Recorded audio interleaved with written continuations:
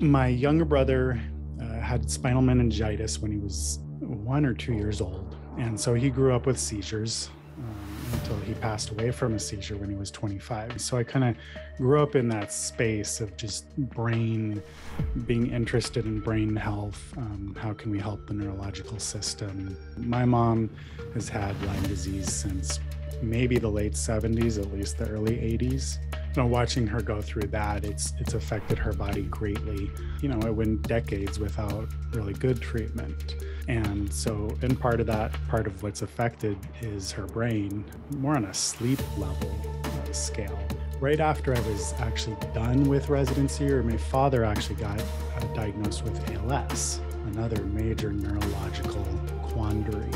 He passed away, gosh, it's been 7 years now. I think what we have now in our office and what is available elsewhere is more than it was 5, 7, 10 years ago. And so the healing realms, the healing industry in the United States is improving. Dr. Yoshi, welcome to the Keto Camp podcast. Thank you. Thanks for having me. I was just telling you how much I admire the work that you're doing. I got familiar with your work with Dr. Daniel Pompa, who's my mentor, and I work with him, and he speaks so highly of you. So I'm so grateful he connected us. We're going to talk about all the wonderful, unique, really cool things that you're doing at your clinic in California. We're also going to take a deep dive into the mitochondria, the electron transport chain, and methylene blue and other modalities. But before we get there, Doc, let's talk about your history. I understand that there was a lot of pain to purpose with your brother, your father, and your mother. So share a little bit about your backstory and what inspired you to get involved with the work that you're doing right now. Yeah, well, first of all, again, just thank you for having me on here. Just super appreciative. Also, I want to give a shout out to my amazing Oasis Family Medicine team. Again, I couldn't do what I do without them. And yeah, I'm here. So ask me questions. I just want to be of service to all of your listeners. And, with that being said, my younger brother had spinal meningitis when he was 1 or 2 years old. And so he grew up with seizures until he passed away from a seizure when he was 25. He was 3 years younger than me. So I kind of grew up in that space of just being interested in brain health. How can we help the neurological system? And fortunately, I'm happy to say he lived a very full life, considering it was shortened. But he also had about 20 to 25% of his brain removed when he was younger because it was so infected. So he was affected greatly. And so that really set the tone for me being interested in medicine, just in healing, I would say. And I didn't know it at the time so much, but my mom also, I grew up out on 40 acres in the middle of nowhere, no electricity, no real toilet, no TV, no phone. But it was also ripe with a lot of Lyme disease ticks. And so my mom has had Lyme disease since maybe the late 70s, at least the early 80s. So, watching her go through that, it's affected her body greatly. Largely under control, I would say at this point, but it went decades without really good treatment. And so, and part of what's affected is her brain, just more on a sleep level scale. And so again, though, for anybody who's been affected with Lyme or is in that Lyme community, they understand how much the neurological system can be affected. And so I ended up studying in college for animal physiology and neuroscience, and then going to medical school. Right. And then right after I was actually done with residency, or maybe it was my third year, my father actually got diagnosed with ALS, another major neurological quandary.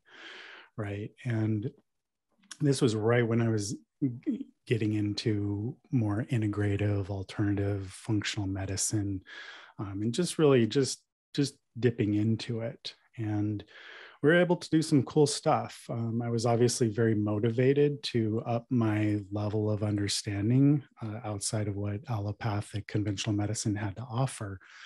for my dad's sake. And he lived in Northern California. I live in Southern California. The times when he was able to come down and do treatments in my office regularly, those were actually, interestingly, the only times where his ALS symptoms would plateau.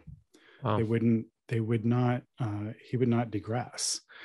And which is saying a lot for ALS, because that's just a slow deteriorating disease until death for almost everyone who has it.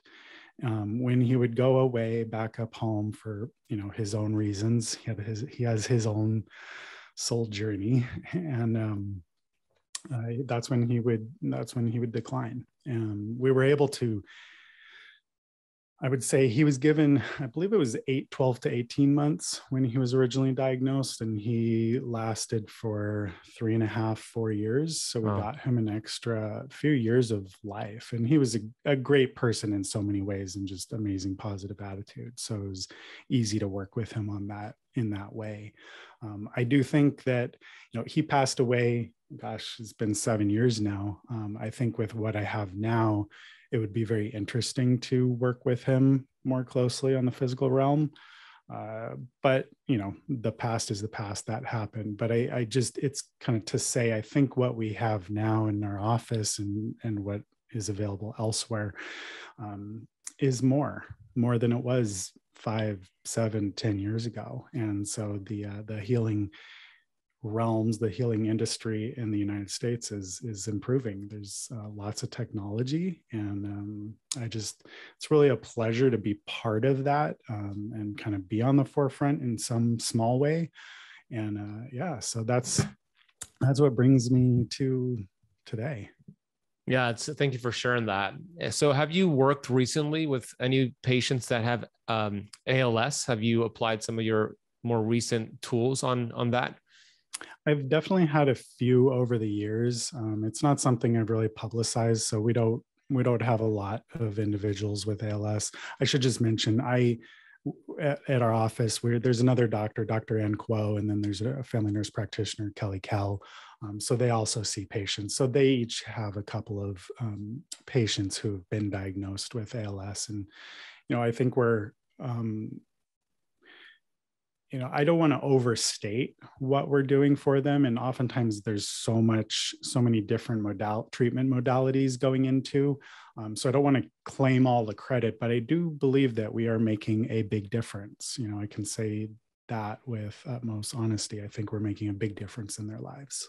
Yeah, you sure are. And you're going to make a big difference right now with my audience. And I'm grateful for that. You mentioned that you are excited about, cutting edge research, some of the new technologies, some of the new tools we have available to us that really could put a dent in some of these devastating statistics when it comes to health, which is really, sick care. We see these crazy stats out there. 1 in 3 women are diagnosed with cancer within their lifetime in the US. For men, 1 in 2. It's also predicted by the CDC's website that in 10 years, by 2032, that 1 in 2 children are projected to be born on the autism spectrum.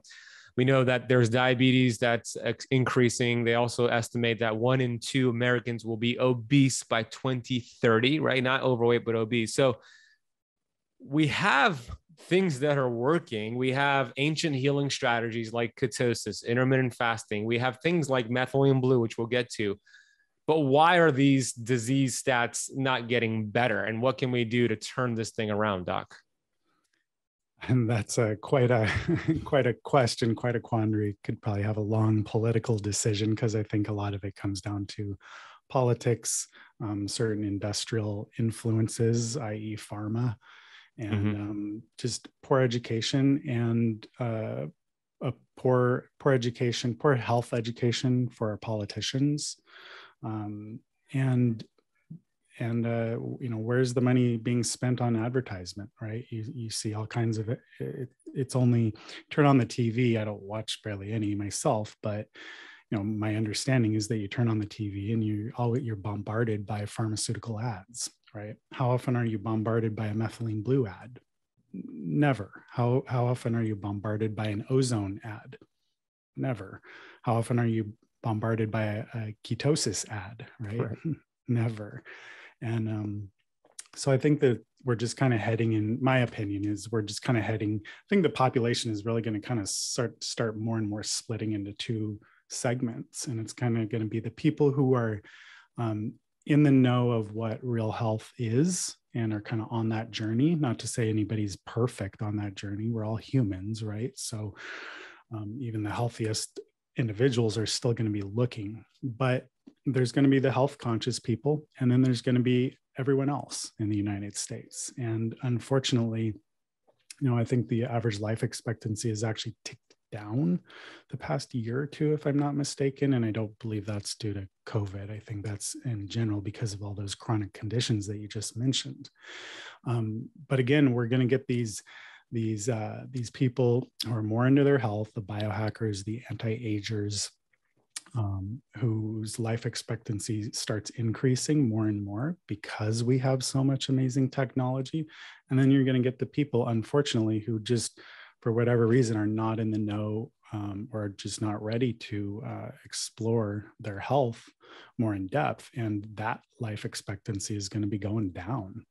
Yeah, you're absolutely right. I agree with that. And the cool thing about podcasts like this one and many, many others and YouTube channels that get out this type of information, it's kind of like a grassroots movement, right? And those listening and watching, like you could really help us put a dent in disease by listening and sharing and, copying and paste a link to somebody, who has metabolic damage, who has Lyme disease or whatever it is, and say, I think this episode is, you're going to get value from this episode. Like just by sharing conversations like this, number one, having the conversations. That's why I'm so grateful. And then number two, getting it out there. So it's exciting to me. It's one of the things that lights me up. It's what I do, full time. I'm 100% virtual with my YouTube channel, the podcast, and my courses. And I love bringing people on like you, who are the experts, who are doing this clinically. Like you have your own practice. You're in Glendale, California. It's called Oasis Family Medicine. And we'll put a link for your website, which is dryoshi.com. But actually, the best link is oasisfamilymedicine.com.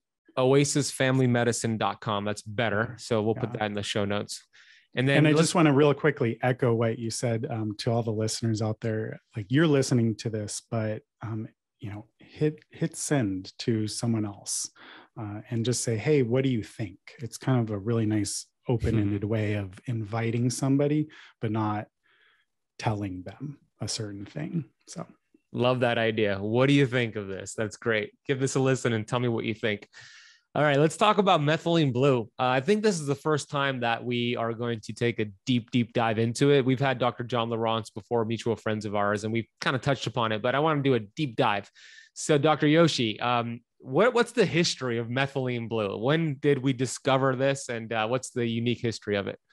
Yeah, so it's actually been around for a little over 100 years. And it was one of the first true medications in the United States.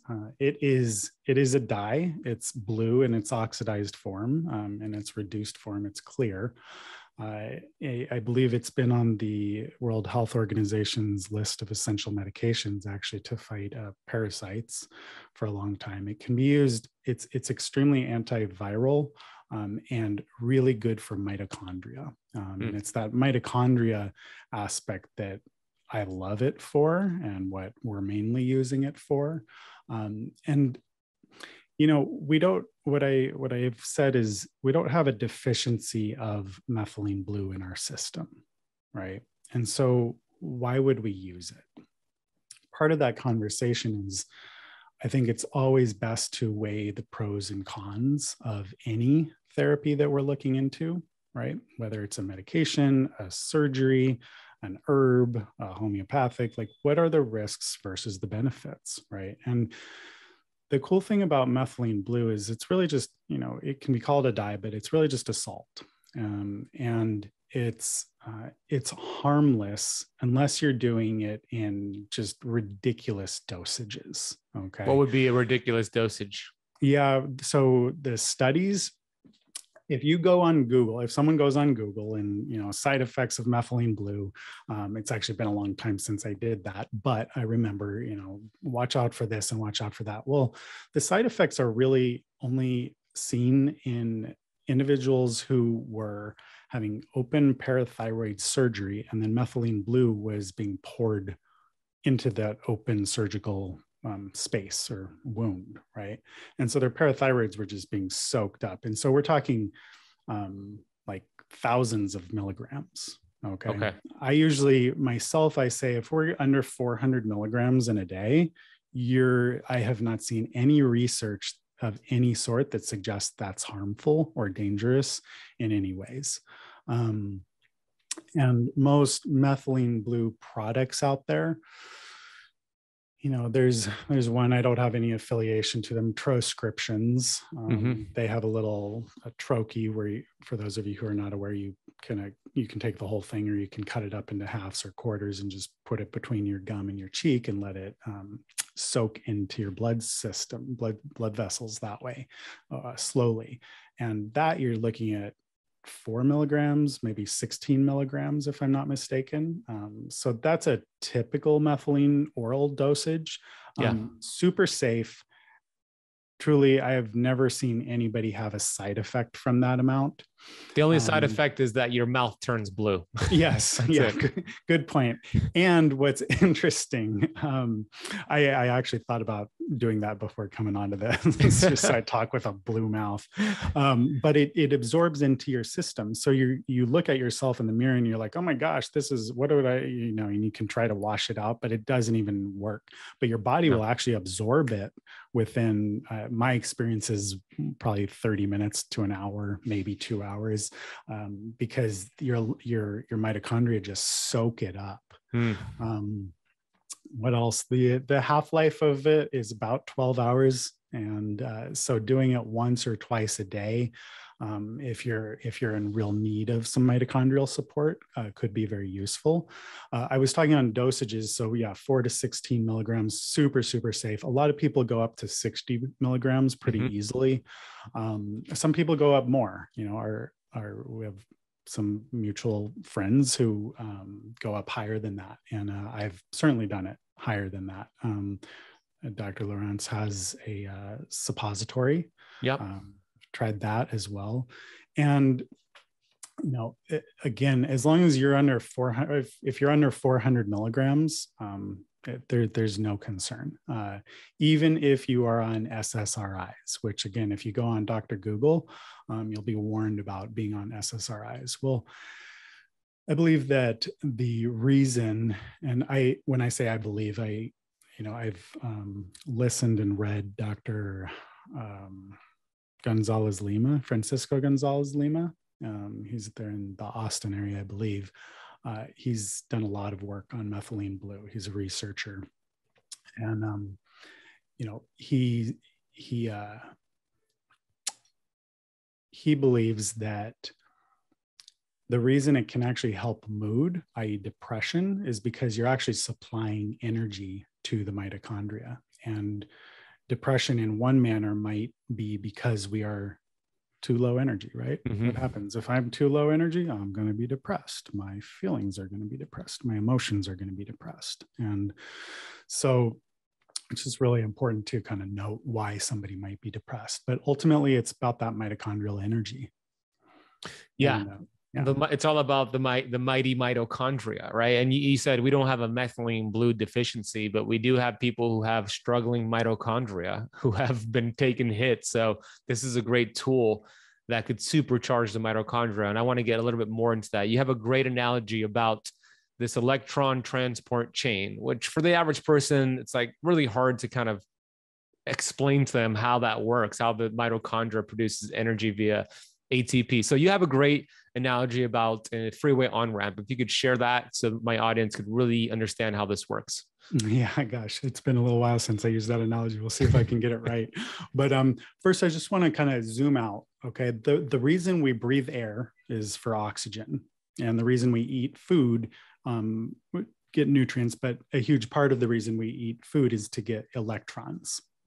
And oxygen and electrons come together into our cells, and our cells have, depending on what type of cell, what tissue we're talking about in the body, it can have a few to tens of thousands of mitochondria actually in each cell. And a mitochondria is kind of like a little it's kind of like a little mini cell within the cells, right? So each cell has a bunch of mitochondria. If we're talking about a brain, a neuron, one neuron cell, it has many, many mitochondria, thousands, tens of thousands even. I've even read up to 2.5 million in certain regions of Yes, the brain. exactly. Yeah. And just, I guess on that front, you're the most mitochondrial dense tissues in the body tend to be the brain, the heart, and then actually the ovaries, and sperm, and those use most of our energy, right? Our brain actually uses about 25% of our energy, as far as I remember. Might be a little bit off there, but basically it uses a lot of energy. And that's the cool. I was going to say that those those cells that you mentioned that are very metabolically high in demand, the brains, the ovaries, the eyes, the heart, etc. What they all have in common is they're mostly needed for survival. The number one priority for the body is survival. So it makes sense that those are the cells that are loaded with mitochondria, because I believe the average cell has hundreds to a few thousand mitochondria, but the brain cells could have over 1 million. Ovaries have about 100,000 in a single cell. So it's really fascinating that that's where I believe in God. I believe God put it there, and it's all for survival. It's so interesting. Yeah. And it kind of, you can have these mitochondria that die off, but then you can have half functioning mitochondria, basically poorly efficient, not efficient mitochondria. And so in a situation where you're have a metabolic disease like diabetes, or if you have dementia, right, your neurons don't, in dementia, your neurons don't, the mitochondria are actually not working well. And that's the cool part about the methylene blue, is it goes right to the mitochondria that need it most, that could benefit from it most. And that's actually how it was used initially in science, was as a staining method for cells. And they noticed that it would go right to the mitochondria. That's why it was useful to stain cells in science. Interesting. Yeah. So where was I? Oh, on the analogy. So again, the whole reason we breathe oxygen and eat food, bring oxygen and electrons into the mitochondria. And the mitochondria, there's basically these complexes, this little electron transport chain. And the whole purpose is for those electrons to kind of go through that system, that little chain, or train. And at the end of it, we produce ATP, energy, our body's main energy source. Or really, it's the currency of energy in our body is what it is. That's the whole point of it. And I kind of, so methylene blue is an electron donor. It's kind of like food. It's food for the mitochondria. And so I actually am going to kind of switch up the analogy, because I think of methylene blue in the mitochondria as this kindling for a fire. Think of oxygen as the air, as oxygen to the fire. And then the cool part is, once you add light into that electron transport chain, those photons, that's like adding gasoline to the fire to produce this. It's like a furnace in the bottom of the Titanic ship, right? It's like this furnace producing this energy. And so when we add in methylene blue and more oxygen or ozone, and then add in light, that's like this powerful just combustion engine, which is truly what the mitochondria is, to produce energy, to make us go. And disease, there's many reasons for disease, but one of them is not having enough energy, right? When we get out of our body's way, when we correct the deficiencies and take out the toxins, our body knows how to heal, especially when it has enough energy. When it has enough cellular energy, our body heals. Like that's its job. It's divinely knows how to do this, right? And so that's the beauty of methylene blue, is it knows right where the energy issue is, where the energy deficiency is, and it goes right there and improves it. I love it. I love what you said. The quote I have wrote down here: methylene blue is food for the mitochondria. Like, simply put, When you think about people who have chronic fatigue, or they call some of these individuals COVID long haulers, or autoimmune disease, what they all have in common is that the mitochondria are producing less energy, and that it's doing it for a reason, because the mitochondria, as we now know through recent research with Dr. Robert Navio, that it's not just producing energy, the mitochondria, there also is an intelligence in the mitochondria that's like a sensor. And if there's too much stress, this wartime metabolism, it shuts down energy production for survival. So that's where we get chronic fatigue and all these issues. But methylene blue is a great way to give your mitochondria some of the building blocks to start producing more energy. And what you said was interesting. You said that the innate intelligence, if you will determine, when you take methylene blue, the innate intelligence will determine which mitochondria and which regions will use that the most and which needs it the most, which is super fascinating to me. And here's the ultimate biohack, because we know also that ketones, when you're in ketosis, communicate with your mitochondria to make more of themselves. That's why when we think about one molecule of glucose gives you about 32 to 36 ATP, one molecule of ketones gives you 400% more, like 132 ATP. Why? Because it's duplicating and duplicating itself. So a great biohack, and I want to hear your thoughts, being in ketosis, taking methylene blue and getting red light. What a great trifecta. What do you think about that? Oh my gosh. You want to talk about health? Yeah. Amen, brother. And you mentioned light. I had mentioned that before. I wanted to go a little bit more into that. Methylene blue absorbs light on pretty much the full visible light spectrum. However, it absorbs best between 660 and 670, which is kind of the center of the red light spectrum. And so when you get methylene blue and add in red light, which regular old sunlight has red light in it.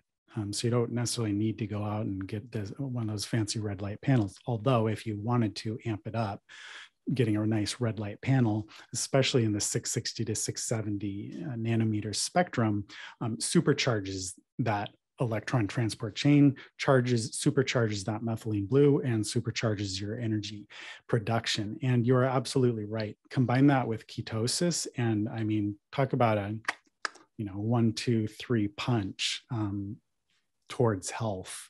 Like, wow, what a gift. Yeah, it's amazing. I can tell you this. I was just traveling this week. I was in Las Vegas. I just got back yesterday morning, red eye from Vegas to Miami, never fun. And today I'm back, I'm in ketosis. I did a nice fasted workout on my rooftop. I got some nice sunlight for about 45 minutes, sunshine. And then I came in here and I knew my interview with you was coming up. And I had some suppository methylene blue from Dr. John Lawrence, the 200 milligram one. So I just took it about an hour ago. I got red light. So I did about 15 minutes of red light before I got on here. And I'm feeling like $1 million, right? Yes. I'm experiencing what you're sharing here. It's like my brain is on fire. I feel really good. And it actually helped with the jet lag that I was experiencing. So what are other benefits somebody might experience with methylene blue? What are other things you've noticed with it? Yeah. So a clarity of mind, right? It kind of, because it's supplying enough energy to the brain, it helps with concentration, helps clarity of mind. It helps that brain fog lift.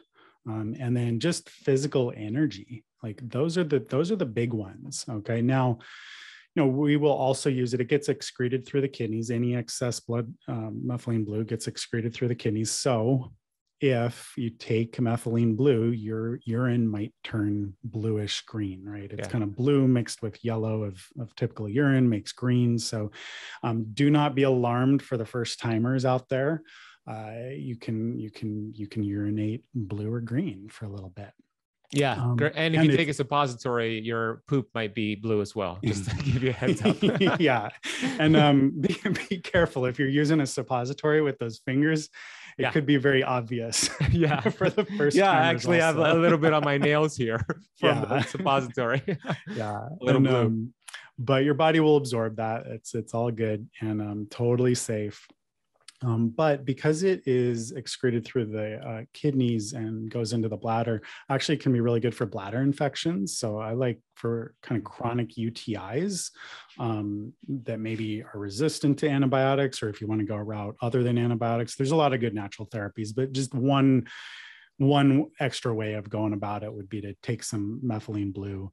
In our office, we actually give it IV, and then shine some red light over the bladder, and that just takes care of it. It's like directly germicidal, so it directly kills unwanted bacteria and viruses, but then it also adds energy into the system. So there's some doctors out there who have used this product, methylene blue, intravenously for a number of common viruses as of late, very effectively. It is directly antiviral and antiparasitic, and so it fights infections very, very well. It fights acute infections, but then again, it fights in chronic infections because it'll kill the infection entity itself. But again, in chronic, like chronic Lyme, for instance, you're really dealing with, in addition to the actual spirochetes, in this case, you're really dealing with mitochondria that are inefficient. And so to be able to help those mitochondria directly as well is phenomenal. So it's phenomenal for chronic infections too. It's a great tip that you just shared about the chronic UTIs. My fiance had a UTI a couple of weeks ago, and I came across that tip just recently that you shared about the UTI and the red light. So next time, if she happens to get it again, methylene blue, red light on the abdomen, and I'm gonna let you know how it goes. Yes, that's very interesting. I do have a question about the mitochondria with methylene blue, and then we'll transition into how you use it uniquely at your clinic. From my understanding, I know that ketones create more mitochondria, which is this mitogenesis. Right. But like, here's the thing: we know that the more ATP mitochondria produces, the more free radicals it produces, right? So how does it make sense that more mitochondria actually lowers inflammation like as ketones do? Well, we know that it uncouples the mitochondria to get rid of these excess free radicals, reactive oxygen species. So this mitochondrial uncoupling that ketones do with the mitochondria. Now, we know that methylene blue also helps the mitochondria produce more ATP as well. Is there also this mitochondria uncoupling taking place with methylene blue, or is there some other mechanism that's helping to get rid of any free radicals produced?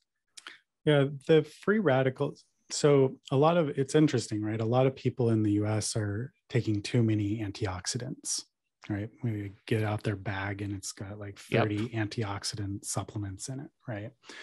And the body is this, again, it's this divinely complex and yet kind of simple machine in a way. And it's this balance between oxidation and redoxidation, or antioxidants and pro-oxidants. And our body needs to be able to use both when it needs to use both, right? And so it's this give and take. It's not, antioxidants are not all good or bad. Oxidation is not all good or all bad. It's having the ability for your body to flip the switch back and forth when it's appropriate, right?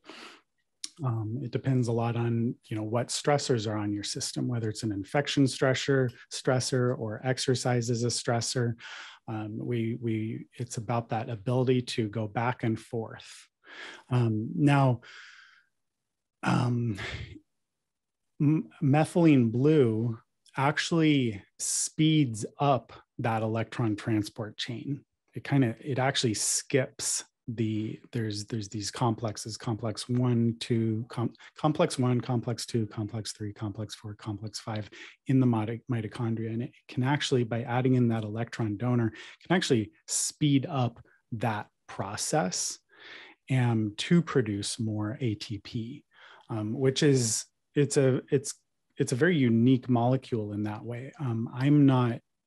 There are probably other products like that, but off the top of my head, actually, I'm curious if you know something off the top of your head that does it in the same way, because I'm not.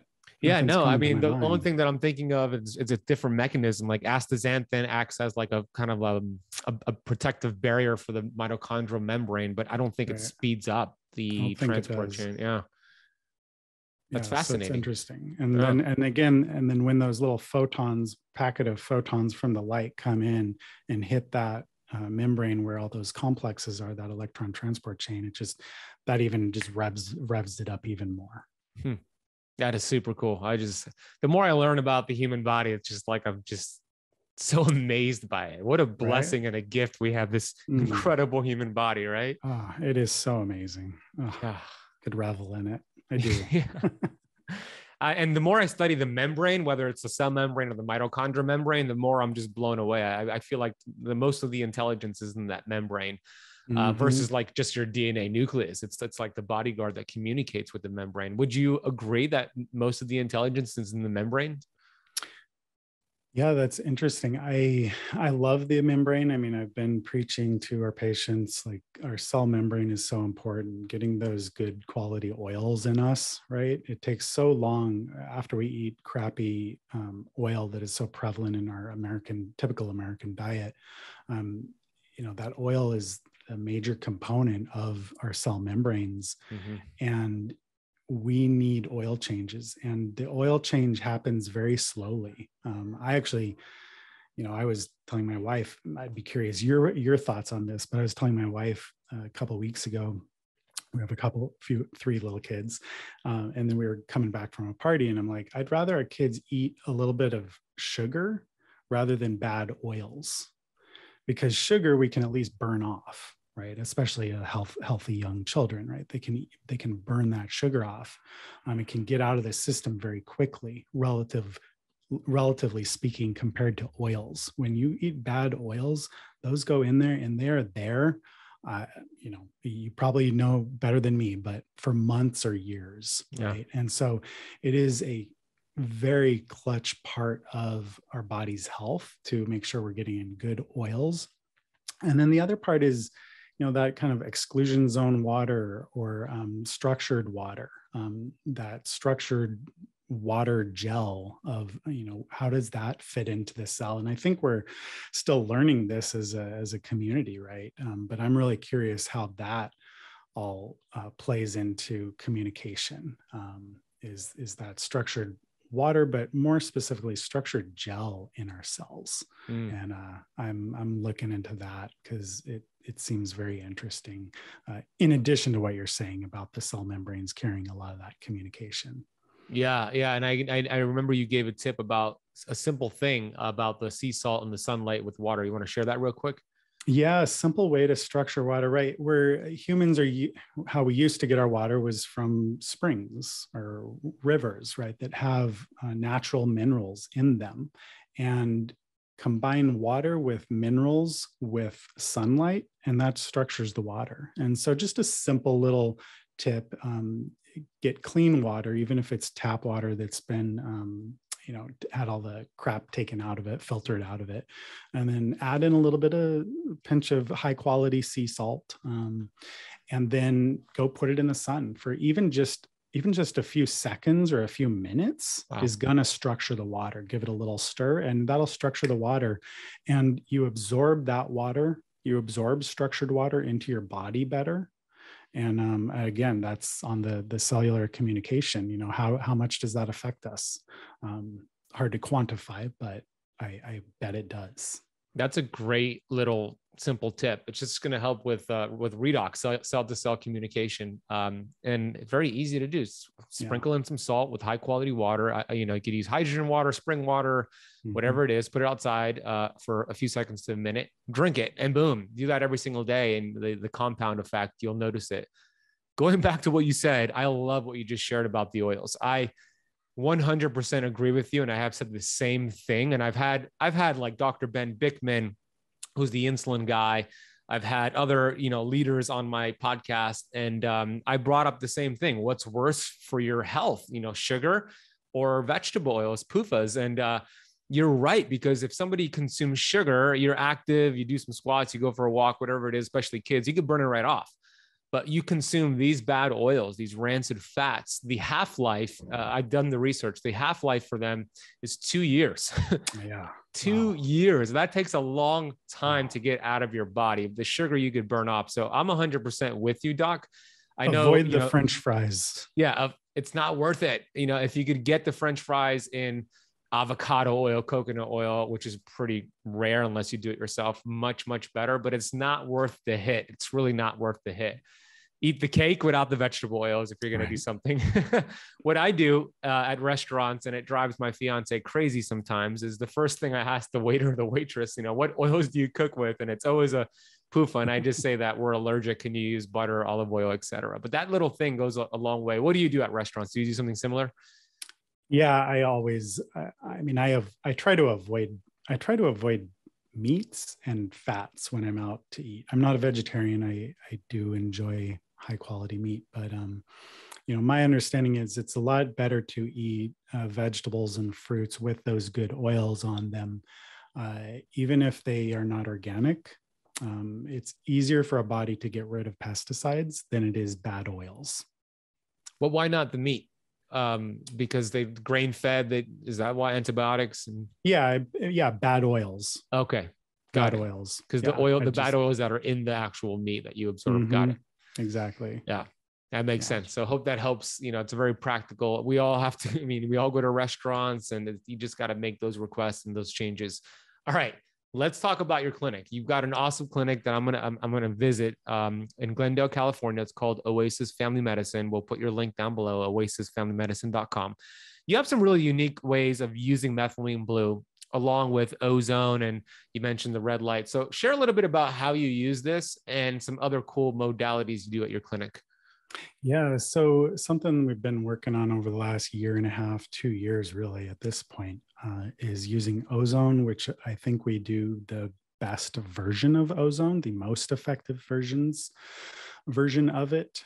Therapy combined with light, combined with methylene blue. And I think we're maybe one of the first, probably one of the first at least. Again, I don't want to overstate, but I didn't know of anybody else doing it at the time that we started. There are a lot of different types of ozone therapies out there, and frankly, any one of them are good. Okay. The only negative thing about ozone is you don't want to breathe it. As long as you're not breathing it, it's amazing in the body. And really, ozone is almost always a mixture of oxygen and ozone. And so you can do it, you can do it rectal ozone, you can do vaginal ozone, there's ozonated water, there's kind of moving up the ladder, you can do MAH, major autohemotherapy ozone, where that's usually done in a doctor's office, where they'll take off a little bit of maybe 50 cc's or 100 cc's of blood, put it into a bag, and then add in some ozone, kind of shake it around, and then it drips back into you. What does ozone do? Like for somebody who has no idea what it is, what does ozone do?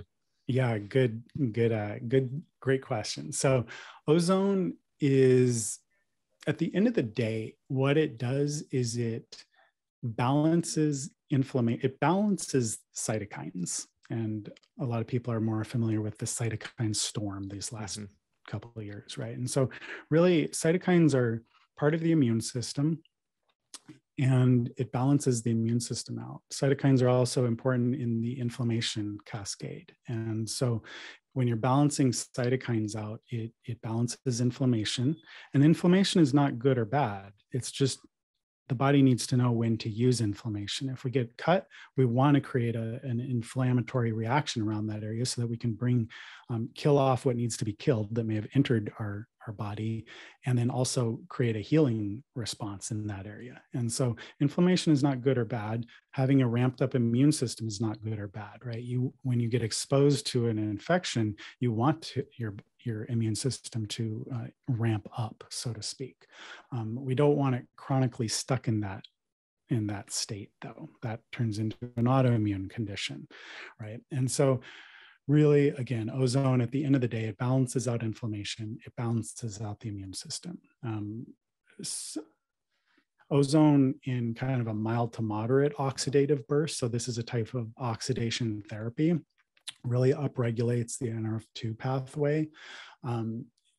If you're doing it, which then kind of actually causes a increase in your antioxidant response system. So it's like this soft, gentle oxidation therapy actually causes your body to produce its own antioxidants. And so it's this beautiful give and take that occurs in the body.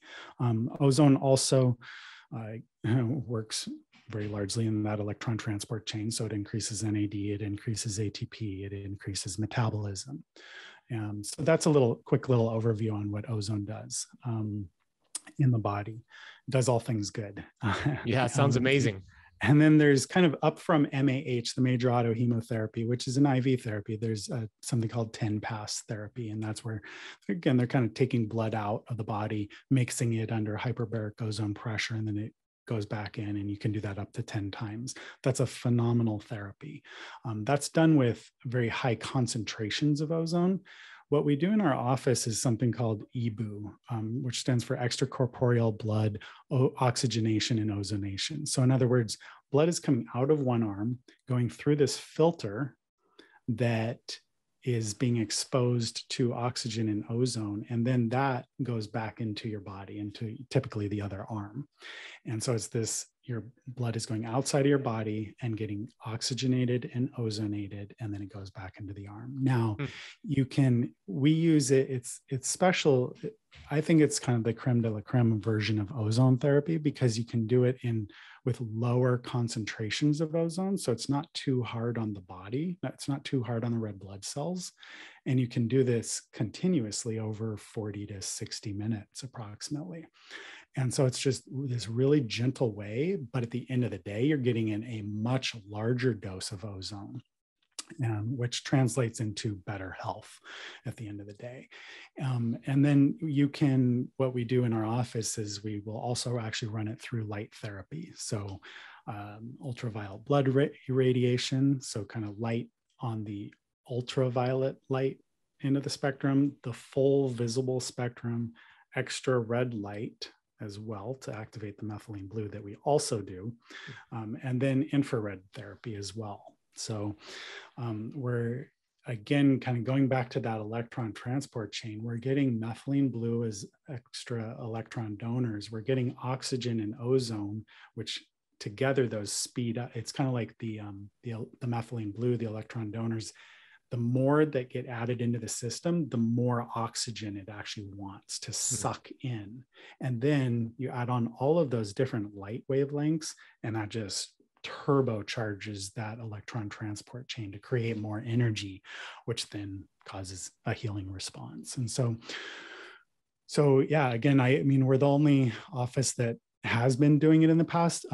I've definitely talked to a number of practitioners, so there will be more places popping up in the future, which is great. I think this is a therapy that needs to be done more all around the US. So I'm excited for that to occur.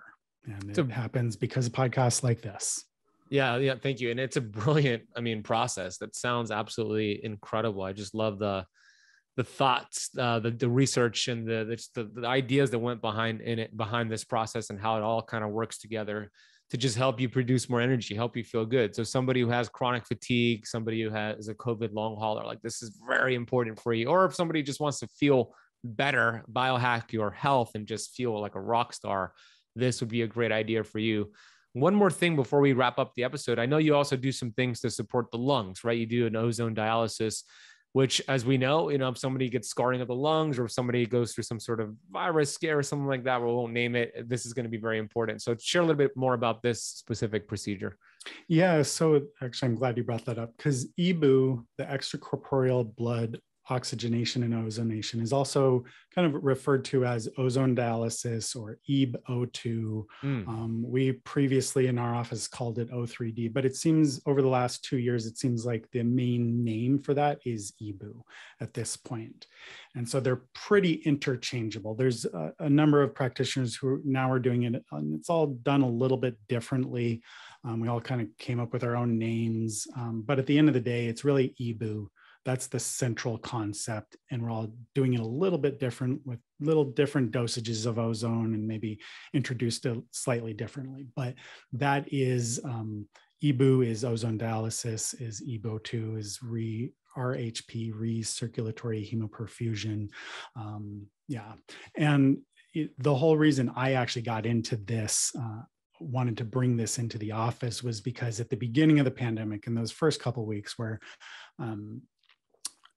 I didn't know really what was happening, kind of became more clear pretty quickly after that. But I have a mother-in-law who has idiopathic pulmonary fibrosis, which is a slow scarring of the lung tissue until you either die or get a lung transplant. And we've been able, through this, just kind of everything we do in our office, kind of regenerative medicine in general, we've really been able to hold her steady, which is amazing, because she had a brother who died of this, mother who died of it. Her other sister has it, and she's deteriorating. She's actually over in Florida.